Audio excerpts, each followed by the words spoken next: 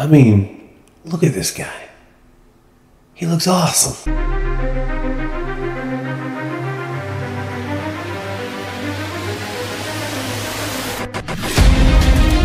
Welcome to the video. Today is another Watcher of Realm videos. I'm Apocalypto. We're going to go over the one and only hex guide you'll ever need.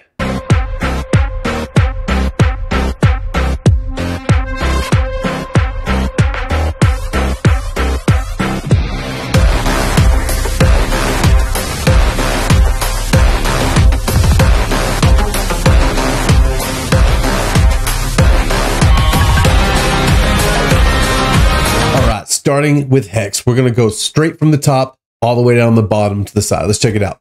Start with these attributes over here. Right now, he is a 60 out of 60. I've already got him maxed out all the way we can with promotions, with experience and everything. He is maxed out as far as you can go with that. Right? Let's check him out. Madness Incarnate says Hex's bag of tricks is as varied as a deck of cards, and he always keeps one up his sleeve.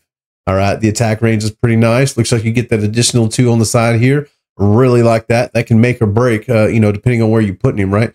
Magic Marksman, one of the only, I think the only magic marksman. Everybody else is Piercer, I believe.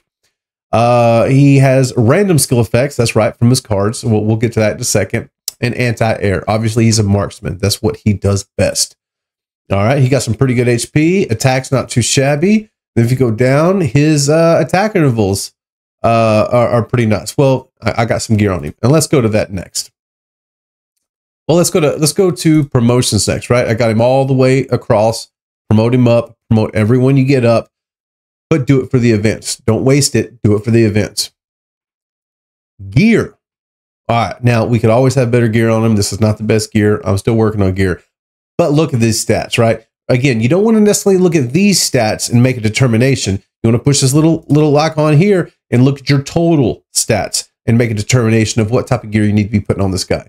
So his attack is 38. Let's see, 336. So I need only about 7,000 attack to make it, you know, give or take 200%. And I already have up to 11. So I have a little extra. I was able to get the attack interval down by 50%. It wasn't 2 seconds. I got it down to 1 second, right? My attack speed is up to 504. Now that right there is nice. The fastest set of gear that I have. Outstanding attack speed, all right? Got his attack rate at 90. Be better at 95, 97, but 90 is not too shabby. We're going to roll with that. And then with all of his crit damage up to 228. That would be better around 290 or so. But again, better gear gives you better results. So we're going to look at that. And then, you know, I already have the rage regen of 14, so not too shabby. This guy is insane. Let's go over the skills. Gains 1 card of fate with each attack. When having 4 cards, the hero has a chance to randomly acquire 1 card from the following: Temperance, Death, and Strength, dealing damage or dealing extra damage to airborne units. Let's see what this Temperance is. Temperance throws 3 cards, each dealing 140% damage while inflicting a 75% slow for 5 seconds. Jeez. All right, what's this Death about? Like it gets worse? Death deals 500% damage 1 time and inflicts burning for 5 seconds. Good God. Strength. Increase attack by 30% and attack speed by 70 for 25 seconds. Dude, this guy's a beast, man. Oh, look at that. Let's look at the ultimate. Does he even need it? I mean, look at this little video here. Boom. Look at that. He's just throwing. No, he's shooting the cards. Yeah, with his bow. Shooting arrows, shooting cards, something. He's messing them up though, man. Laying them down. All right, it says when triggered, increase damage by 120% and attack speed by 100. Reduces attack interval by 50 seconds and replaces all cards with the Joker. This effect can last for 30 seconds. What is the Joker, you may ask? That's what I asked. Let's find out. The Joker deals 400% damage 3 times and inflicts burning for 5 seconds. Basically just destroys everybody and puts them on fire. That's what that is. Jesus, it just keeps getting better. All right, let's go for his basic attack. Deals 110% magic damage to 1 enemy, prioritizing airborne units. Also good. I mean, he's obviously a marksman. That's what they do. Each attack launched has a 15% chance to inflict stun on the target for 2 seconds, damage to targets under control effects such as stun, freeze, immobilized state is increased by 50%. Damage is increased by 50% if he hits one of these dudes in a messed up phase. You know what I'm saying? When they're trying to get somewhere and he hits them, like that's a rough time, man. When triggering by receiving damage, resist the incoming damage and gains invincibility for 3 seconds. This effect can only be triggered once every 46 seconds. Now this dude can't die either. Come on. See, everybody's talking about nerfing Boreas, but nobody wants to nerf this dude. I mean, this is insane. I love it. Don't get me wrong, but this dude is insane. Hashtag no nerf right there. Let's move on to the next. The Awakenings. All right, this is where you get serious. If you're a serious player and you got some A1s, A2s, or A5s, you're a beast. Let's see how big of a beast you are. Set enhanced A1. During the effect of Mad Truth, there is a chance to draw the Fool. Uh-oh. Deals 500% damage 3 times and inflicts 75% slow and burning for 5 seconds.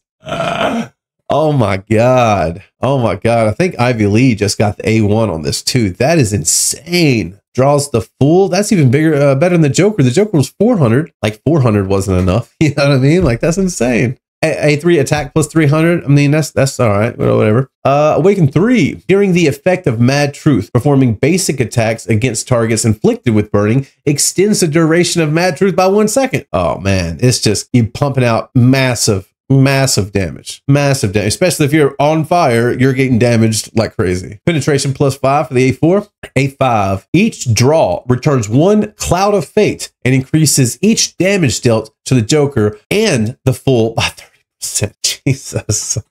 What are you going to do? Wipe the board? Oh, that's insane.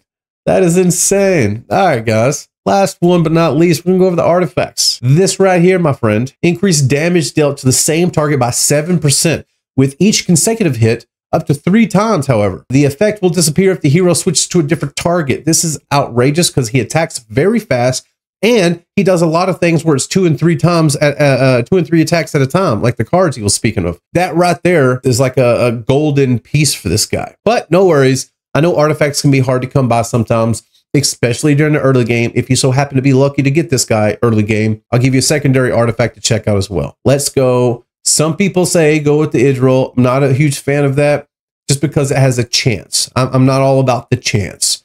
But what I am about is this guy here. Reduces the max HP by 30% and increases crit damage by 20. Now this is good, assuming that you have your gear and your crit rate up to 90, 95, 100, you know, close to 100 as you can, right? 95-ish. Assuming you have it that close, every single freaking attack you have is going to be doing that 20% extra damage on top of the already existing 228% damage you have here. So just further increasing what you already have. But ideally, the best one is the Spirit Siphon. You're going to get the best results off that because of the stacking method. All right, guys, that's Heck. That's everything I have to give you today. Till next time, join my next video. We'll go over the next one. I think I'm going to do Torador next. Check this out. If you go down here, he's fresh, brand new. Look at this guy. He got nothing on him. If you enjoyed that video, guys, check out my channel here or my latest video here. Till next time, APOC out.